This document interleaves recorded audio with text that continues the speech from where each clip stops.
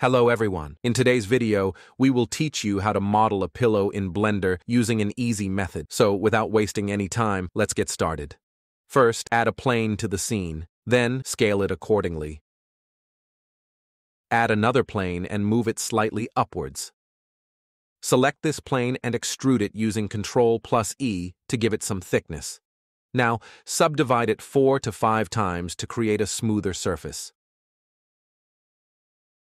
Go to the Physics tab and enable Cloth Simulation. Find the pressure option and turn it on. Set the pressure value to 3. Select the original plane and go to the Physics tab to enable collision. Press spacebar to start the simulation and let the animation play until the pillow takes shape. Once the simulation is complete, select the pillow. Go to Edit mode and slightly adjust the center vertices inward for a more natural look.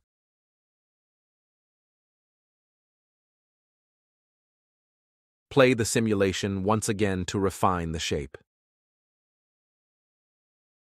Finally, go to the Modifiers tab and apply the Cloth modifier to finalize the shape. For better quality, apply a Subdivision Surface modifier. You can do this in 2 ways. Press Ctrl+2 to quickly add a subdivision modifier, or go to the Modifiers tab, add the Subdivision Surface modifier, and set the subdivision level to 2. Once done, apply the modifier to finalize the smooth shape, and that's it. Your pillow model is now ready. For more tutorials like this, don't forget to subscribe. See you in the next tutorial. Goodbye.